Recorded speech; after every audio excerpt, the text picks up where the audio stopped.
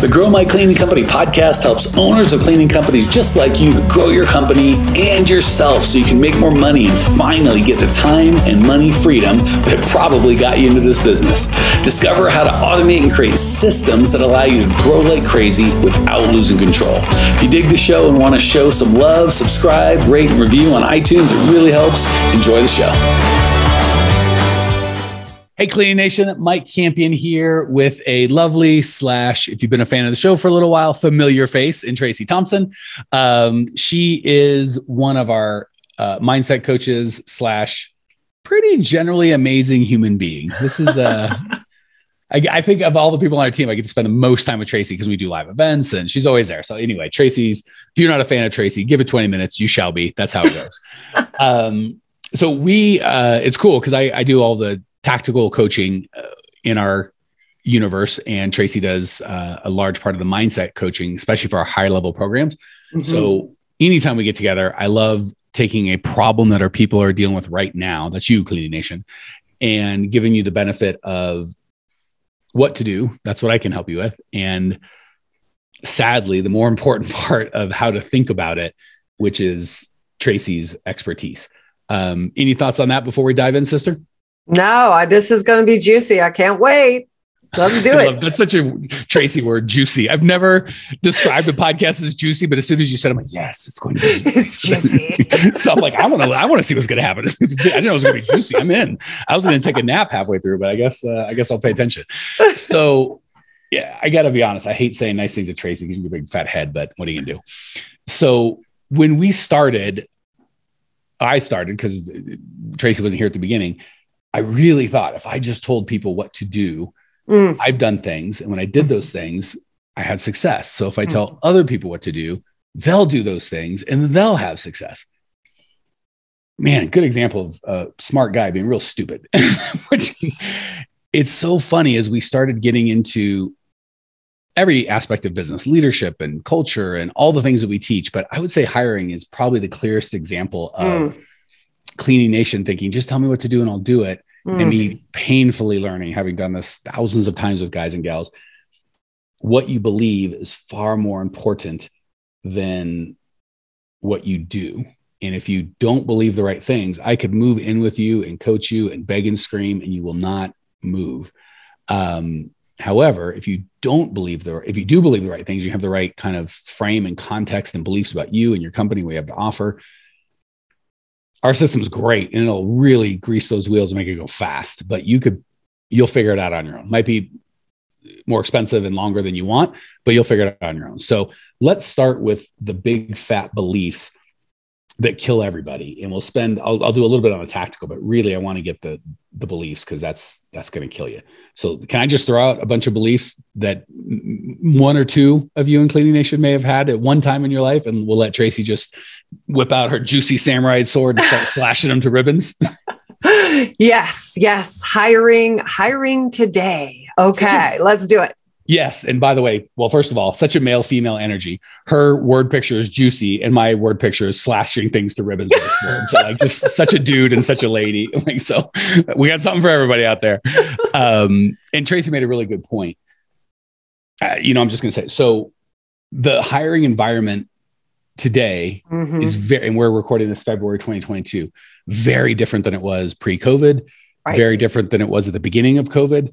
Yeah. Very different when it was kind of mid to end of COVID, where the government was paying a bunch of people money to stay home.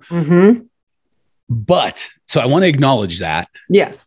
But believe it or not, the core, what do you do? Our systems and processes that we teach haven't changed a bit. They worked before COVID, they worked during, and they're working right now. The mindset, the beliefs that you have to have haven't changed a bit. The right mindset worked before, it worked during, it worked after. Now the application and how that looks and feels in your life, so the way you experience it is going to be a little different. But the good news is when you've got good coaching, it works in good markets, it works in bad markets. So I want to encourage you guys, don't use, well, my market's different, COVID's different, everything's got to change. The foundation is a foundation. Gravity still exists. 1 + 1 still equals 2. The way you experience some things can be different, more based on how you choose to experience them than what's happening in the world. But that's more nuanced than it is. Everything's changed, right? So that said, let me just hit you with some of the big fat mind messes that people bring to us. So this, I'll give you some that are kind of more happened during and after COVID, and some that have just been universal. I'll start you with a universal one. Tracey. I love getting to be that, because I'm always the one dealing with these questions. It's so fun to be the pain in the butt, like making Tracey work for a living. Tracey, I can't get enough customers because I don't have any employees, but I can't hire any employees because I don't have any customers. This is an impossible situation, and no one wants, and by the way, no one wants to work in my area. How you like that? How you like me now? Tracey's laughing because she's like, he's being hilarious, but so for you listeners, this sounds like I'm being 70% over the top. Any of you that's coached in our universe, I'm being about 4% over the top. Like Tracey's like, sounds about spot on to me. Yeah, the only difference is that usually there's a much more whiny tone to it. Yes, usually I'd be weeping and crying as opposed to it's being more like pain in the ass. It's more like you don't understand. Oh, that's yeah. All right, give it back. So now here, I don't even need to be involved in this podcast. Tracey, you did it so much better. So I'm going to make you do all of the work. I'm not even going to ask the question because you were asking. So ask and then answer the question, and I will just sit here and marvel. So yes. So right. Ask. I need to hear why Mike did it all wrong. You got to ask them. You did a little. Oh, you got to. So yes, it's more like. Come on, give me the full thing. It's more ask like Mike, but you don't understand. You don't understand. I have been at this so long, and I would totally hire people if I had more customers, but I can't get more customers if I don't have employees, and I've tried to hire, but nobody wants to work here. I'm so frustrated. You don't understand. So this is super fun because any of you that know Tracey, she's super powerful in terms of how she shows up and just that voice. If you know Tracey, those words and that tone coming out of her body, is like I'm having to wipe my eyes because I'm not there water. It's so anti-Tracey. Like if you get to know Tracey, I'm sure like that was like nails on a chalkboard for her. Just that was not Tracey. So anyways. Yeah. I enjoyed. So get to know Tracey. Listen back to this podcast. It'll make you laugh when you know the real Tracey. You heard whiny Tracey. All right. Welcome back. Actual Tracey. Yes. Smack whiny Tracey around. Let her know what time it is. Yes. So right off the bat, that is a big story. I mean, just charged with all kinds of negative emotion and frankly, victimhood in that. Like, you don't understand. I'm a victim. I'm a victim of my own making. I'm a victim of circumstance. I'm a victim. And I'm just going to call it like it is. In the back. Yeah. First of all, we all know it's garbage, but let me just give you guys a why. Yeah. Victim, it's like drugs, man. It feels good at the beginning. I haven't done drugs, but I see things, I hear things. From what I can tell, it's really good at the beginning. Like I've got some problems and I'll do this thing and I'll feel much better now. And then maybe if I do it again, I'll feel better then. And if I keep doing, as long as I keep doing this drug, I will feel better. But at some point I will probably want to stop doing the drug. And then all the problems that I had before, they're there, sometimes with interest. And now I got a drug problem.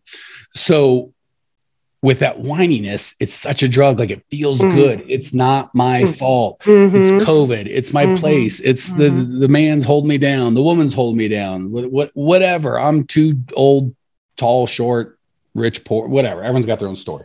So it feels good at the beginning because we can just go, not my fault, not my bad. That guy. And you keep doing it. You keep doing it. But the problem is at some point you go, I want a different life. And the price of the drugs is just an addiction and probably a lot of money. But you get to feel good. The price of the drug of blame is you can't do anything. At the end of the day, you've got to go. Along with that feeling good because it's not my fault is the feeling of hopelessness and powerlessness, because if it's not my fault, I can't fix it. So it doesn't feel great to say I broke it. It feels worse to say, I can't fix it. So again, if you like that drug, you can do it. But someday you're going to want to wake up and go, I need a different life, but there's not a blessed thing I can do. And now you've kind of painted yourself into a corner. All right. Tracey's face is, I was like, what I called it. I have a name for this. I have a name for this. Tracey's got a name for everything. I should have known. I should have just said, what's your name for this thing, Tracey? So the name for that story is the need to be right in your wrongness, right? Being right in your wrongness. So the it's self-fulfilling, right? The more you argue for why you're right, the more you get to be right in your wrongness. And so there, you want to talk about addiction, that addiction to being right and proving to yourself over and over, yep, see, I knew nobody wanted to work for me. I knew that, so it becomes feels good. Right. So the more you argue for that story, the more right it becomes in your world, in your experience. And so then it's a real vicious cycle. So it reminds me of my 6-year-old. And yes, I am kind of calling some people sometimes in some circumstances, myself included at sometimes in my life. For any of you who've had or have a 6-year-old or that neighborhood, he's a little bit of a know-it-all, right? Actually, Dad. And the problem with the know-it-all is they're kind of a pain in the ass when they are a know-it-all. Like when you've got a really smart guy that constantly knows everything, not the best to hang around with, but at least, if you need something done or you need to know something, he's helpful. The worst is a completely ignorant person that knows it all. So actually, Dad, he'll ask a question, are mummies real? No, son, they're actual are dead bodies that were wrapped in things that are mummies, but they don't come to life. No, that's not true. Actually, and then he'll tell his own narration. So we do that, which is frustrating as all gets out. So a lot of times people come to us for coaching, and we'll give them truth, and they'll give us actually, so he is addicted to his wrongness, and it just like you said, it makes him feel good because again, right. 6, I'm sure he doesn't have a lot of control over his life, and he doesn't know much. But the price he pays is, as long as he keeps actualing people that actually know what's going on, he'll remain ignorant. So at 6, it's adorable. It's not actually that adorable, but it's tolerable. We accept it. Little man 6.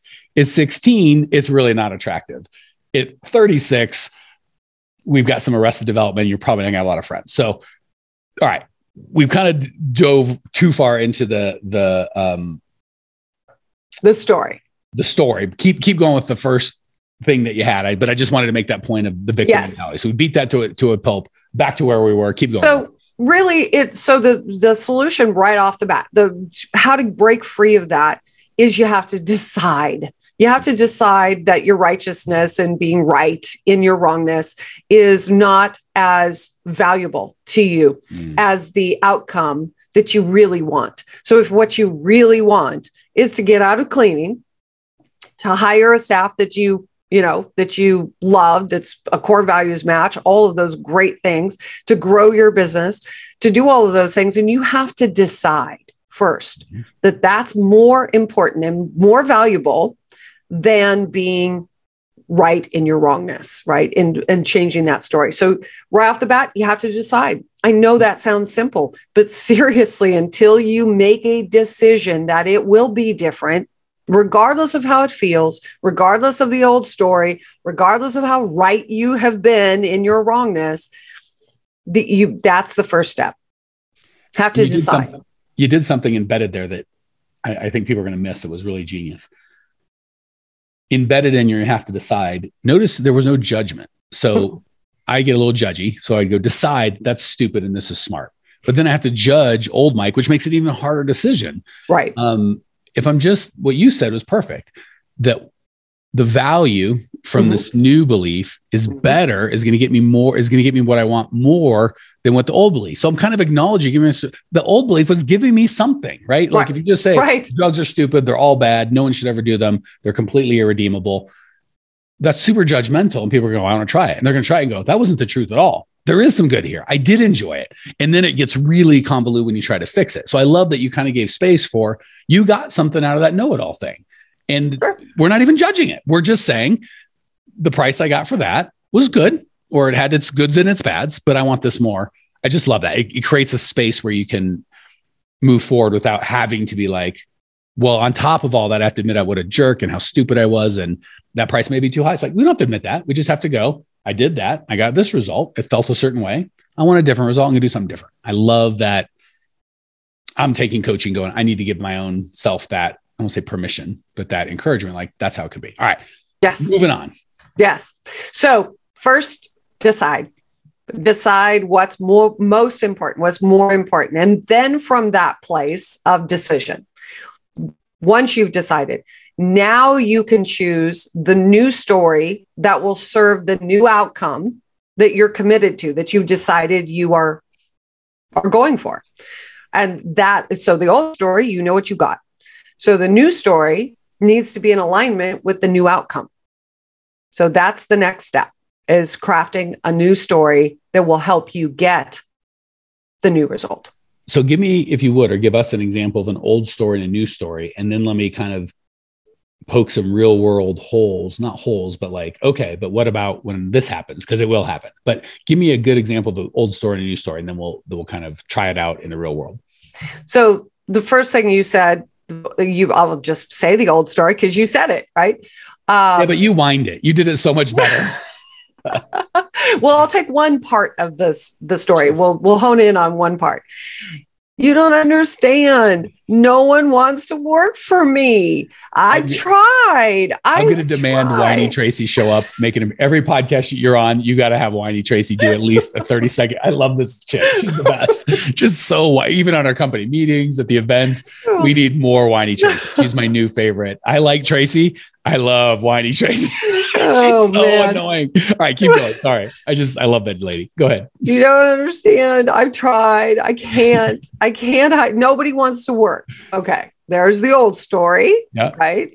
The old story. And when you say it, it just feels gross. It feels gross. It feels defeating. It comes along with all kinds of cruddy, not great state, not great. But let's acknowledge it does have the escapism.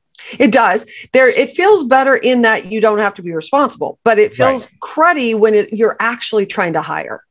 Yeah. So you can't bring that story with you to your new decision to, no matter what, to grow your business by hiring. So that's an old story. You got to replace it. So an example of a new... Before we get into the new, I'm going to make it even harder and give you more old stories so we can kind of have a global news story. Yeah. There's a lot of different ways that'll go. And there's kind of like story. Let's get a little more honest. Let's get real to the truth of what we really maybe don't ever say out loud. So story is perfect. Nobody wants to work. I can't do it. Everything sucks, blah, blah, blah. Truth below that is I can't pay enough. I'm new and people are going to know I don't have the experience. Something like that, a little more closer to heart and like what we're really feeling. And then if we asked real nicely, no one was there and you knew no one else would hear it, we go, I don't have anything to offer. They're going to know I'm a fraud. I'm not good enough. And we'll make up all these layers of, I can't get customers. I'm afraid employees won't want to work for me and customers will see what a fake I am. No one wants to work in my place. Maybe they just don't want to work for me. I know people want to work because I go into McDonald's, there's 43 people running around. It all kind of can often come down to our belief about ourselves. So crap just got real. How do we deal with that? Yeah, no, that's really, I love that, Mike. And that's so insightful. And many people, I think, have a harder time being self-examined enough to ask those questions. But you know what, now that you've put that out there, that is so important in this process, because when we try on a new story, right? It's like a suit that we've never worn before and it feels awkward, and we put a tie on and it feels weird around our neck and whatever. So if we go too fast into a new story without going where you just went, getting a little more real with ourselves about why is this so intimidating? Why is this story why am I so attached to the old story, and self-examined what's underneath it? That's a really valid part of the process. So how do you do that? Ask yourself some questions. This is a really good exercise. Ask yourself the question, if I'm really honest with myself, what's my biggest fear? Because it's always fear. It's always fear. What's my biggest fear around hiring? Forget all the other stuff outside. Just go in and ask yourself that. And believe me, some voice will come up. So I, just as a prompt, Mike, I love your introspection example, but I think a lot of people have a hard time knowing how to do that. So that's the first step, is ask yourself, if I'm being honest, what am I afraid of? What am I afraid would happen? Let me give two things before Tracey moves on to the new kind of global story. One, I really liked I'm such a A-B type. Well, that's a story that isn't helping me, and this is a story will help me. I'll just move. And then sometimes I and we get frustrated with ourselves that we're not automatons that can just do that. So that can be a little overwhelming to tell myself this new story. But to try on a new suit, I can do that. Like I can just try on the story. We really just, I don't know, it takes a lot of the pressure off for me. Like I can definitely try on any story I want. If I don't like it, I can just take it back off again. I can put on my old comfy clothes. So I love the trying on. The last thing I just wanted to say to give you an encouragement and shameless self-promotion, not self, because I don't know how to do this, but Tracey does. That conversation has to be had. A lot of people want to skip that. I don't want to do the work of really figuring out what the problem is. I just again, Mike, just tell me what to do. Just tell me what to do. And it's not that I won't tell you what to do. I just know it won't make sense to you. You won't be able to do it. People want to have what they want to have. And so, to get what you have to do what you need to do. And most of the time they get that one, but they don't get, you have to be who you have to be before you can do what you need to do, before you can have what you need to have. So many of us, myself included, aren't introspective enough. I sound like a genius because I've listened to 1,000 of you guys, so it's easy for me to see you do it, but I can't do this. That's why I have coaches. They're not certainly tactical coaches. Here's what to do. But before we even get to the tactical, you need a mindset coach, someone that can help you. So I just don't want people to get overwhelmed. Like, I can't ask those questions. That doesn't make sense. It all sounded clear when Mike and Tracey were talking, but when I tried to do it on my own, I couldn't, my mind wandered, or I just couldn't get there. So some of you, Tracey's probably strong enough. She can do some of this on her own. Most of us, I can't, need a coach. So I would just encourage you, don't beat yourself up for, I can't, don't skip it and just go, I can't do it. It's too hard. I'll just pay Mike to tell me what to do. It's like, I won't even take your money. If you're not open to who you need to be, I can't tell you what you need to do. So don't skip the hard work for sure.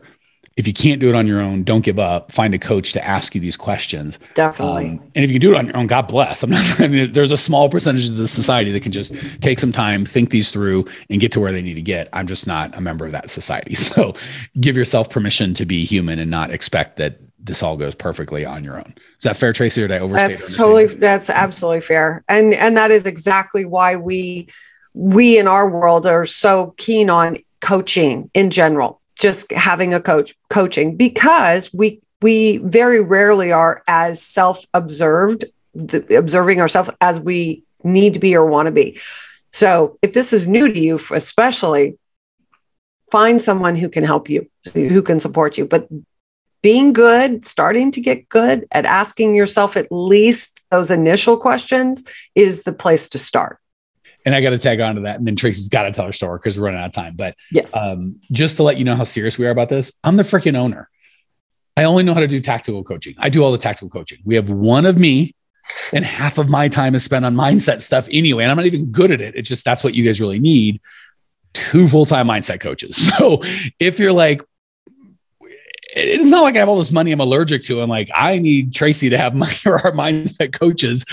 I know it's a skill that I'm not great at. So just, if you're like, how important is that? And again, I promise you, it wasn't you guys coming to me going, we want more mindset coaches. It was us going, I'm telling them exactly what to do, and they're getting results. And then we hired 1 coach. I'm like, that's not enough. Then we hired 2 coach. And half of what I do as the tactical guy is still a crappy version of the mindset coaching. And it's like, talk to Tracey. So just so you know, if I had a bias, it would be the tactical. That's what I'm good at, right? It's not like, well, I'm a mindset coach. Whoever needs mindset coach. I'm a freaking tactical coach. I fought mindset coaching for 20 years until I started coaching people and be like, I owed this person results. They gave me money. And going, well, I told them what to do, and then I told them again, and then I yelled it, and then I screamed it, and somehow they're not doing it. Try something different. So I can't overemphasize. Get that help first. Coming from a guy who owns a company that was founded on tactical stuff and believes tactical is important, and you need both, right? Bad mindset, good plan, strategy, failure. Good mindset, bad strategy, failure. So you need both. You do. Okay. So give us a story, and we act way too much to do half the things I want to do. I'll have to do this again. Just give us a new story that would cover kind of all of that stuff that we talked about, from the superficial all the way to the deep down, how I really feel. So I want to frame this just to help us out here. Let's assume in this new story that you're seeking out a new strategy too. So we'll just let's just assume that that's already a foregone conclusion. You're seeking out a new strategy. So the story that goes along with this new outcome and the new strategy you're going to embrace in order to get there can sound like starting with self, right? Hey, listen, I know who I am. I have an amazing, set of core values and beliefs, and I deliver great service. I know this. I know the right people, when they come to me, are going to love working for me. So what if I don't even have that? Yeah. What if I'm like, I could say it, Tracey, but if I was being real honest, I don't know that I believe it. Well, I would say that would be the first work. I mean, that's helping yourself develop and move the story around who you are, who you're being first. Because if that's in the way and you're like, okay, well, I'm going to throw it out there and I'll just see who comes, and hopefully yeah, no, that won't work. That absolutely won't work. So, okay, so let's back it up a little bit. Beep, beep, beep. Back it up and take it one step back. So in order to find something, because you have to show up as the person being, right, believing in yourself and the value that you bring before anyone else can. So if that's challenging for you in this area, then I always call it borrow. Borrow from some other part of your life that you are absolutely a rock star, that you're proud of yourself over, that you've accomplished, and you take and you dip into that. You go, all right, well, you know what? Maybe I'm not as confident in this area yet, but I have had XYZ situations in my life. Something was really challenging. It was hard and wasn't sure exactly how to do it, but I got resourceful. I persevered through it. I learned, I evolved, I got more confidence. And you know what? If I can do it there, I bet I could do it here. I bet I can bring that person to this situation. Let me give the second half to that, because I feel like this has all been mindset, which is phenomenal. I finally got a tactical thing. So yeah. None of us are complete failures and none of us are complete successes. The most successful person, has fears and all that good stuff. And the most failure person has had a place in their life where they were in their flow and they gave value and they were powerful. Yes. So that borrowing is huge, because there is no the truth. I suck and I have no value. Right. I'm the best and I have nothing but value and no weaknesses. No, both ridiculous statements. So absolutely borrow from your own thing. You're not borrowing from someone else. You're borrowing from yourself, which is yours. The other thing I want to give you is give yourself permission to be honest. So this is the tactical part for me. A lot of people, when they're first client, they try to be all fancy. I'm, puffed up like I got a uniform and my insurance and an LLC and all this stuff to make them feel like it's okay. But at the end of the day, they're always worried I'll be discovered, right? So just go to the person. Hey, Tracey, you'll be my first client. I got to be honest. If you're looking for someone that's got a bunch of equipment and money and experience and employees, I'm not your guy. But since you're my first client, I promise you, no one's going to love and care for you more than I will. You'll be one of 100 for someone else. You're one of one for me, girl. And same thing for your first employee. I was just going to get there. And guess what? Tracey might be like, nope, I want bigger, more blah, blah, blah. And she might say, no, thank you. That's okay. Some Traceys out there are going to go, oh my gosh, that's so sweet. That's exactly what I want. I want that personalized attention. I would rather be a big fish in your little tiny pond than a little fish in someone else's big pond. There's no right or wrong. Same with employees. I'm big and tough and I know everything and I don't want to do, I'm afraid to do an interview. They'll find out I'm faking all this weird stuff. Hey, Tracey, I got to be honest. I'm just a cleaner trying to build a business. And I promise I'll treat you fair. I promise I'll care about you. I promise I'll never screw you. I promise you can talk to me anytime. But I'm going to screw up. I'm not a perfect boss, and you'll figure that out sooner than later. So just know, if we work together, you might be cleaning toilets together. I'm like, I'm just cleaning with a janitor. Yeah, for a couple of weeks or months, that may be the case. So give yourself permission to, that way, there's nothing for Tracey to find out when she comes aboard and finds out it's me and my dog and, a couple cleaning supplies in my basement.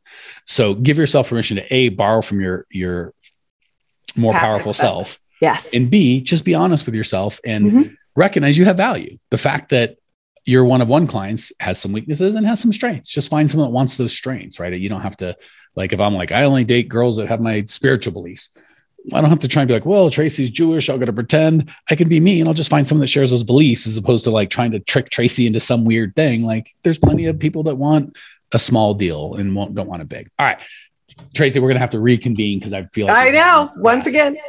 All right. Yeah, we will come back. Let's get on the schedule so we can finish this. We'll do a part 2. That's a Cleaning Nation. If you're like, yeah, I need more, help me out. Part 2 is not out yet. Go to growmycleaningcompany.com. Start with the on-demand masterclass. It's 40 minutes of our best stuff, both on tactical and mindset. And at the end, you'll have the opportunity to talk to a coach that can help you walk through some of these questions. growmycleaningcompany.com. Check it out now. I'll see you there. Well, here we are, the end of the podcast, and you made it. Great job. I've got a little bonus for you for sticking through with me, but like I mentioned before, if you got value out of this podcast and you want to show a little love, subscribe, rate, and review on iTunes, Spotify, wherever the heck you're listening to this thing. Share with a friend, share the love. And as a special thank you for those of you that stuck with me to the end, how about I give you my personal phone number so we can text? It's a great way for me to get to know you, your business, your goals personally. So shoot me a text now, 602-932-6431. That's 602-932-6431. I am the only one who responds to these texts, and I will personally respond to everyone I possibly can as long as this number is manned. Don't know how long we're going to keep this at the end of the podcast, so grab it now, 602-932-6431. Give me a text, say hey, can't wait to meet you.